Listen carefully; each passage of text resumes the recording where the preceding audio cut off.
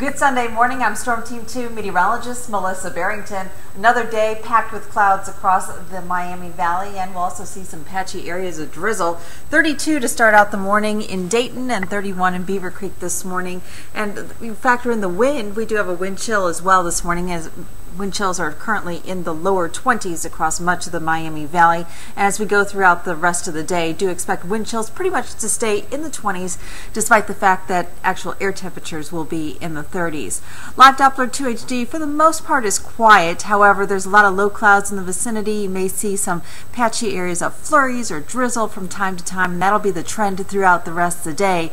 No major storm system to affect us today, but still a lot of clouds in the vicinity, and we do have a lot of low-level moisture and do allow for the possibility of some slick spots on the roadways as well.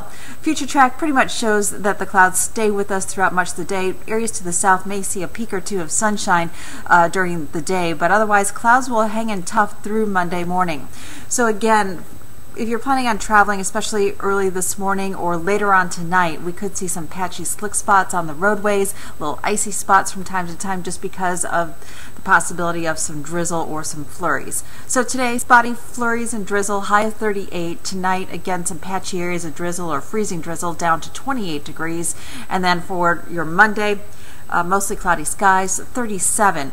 Then as we look ahead to the rest of the week, dry weather Monday into Tuesday for the most part. Highs will be in the 30s and a chance of flurries on Wednesday.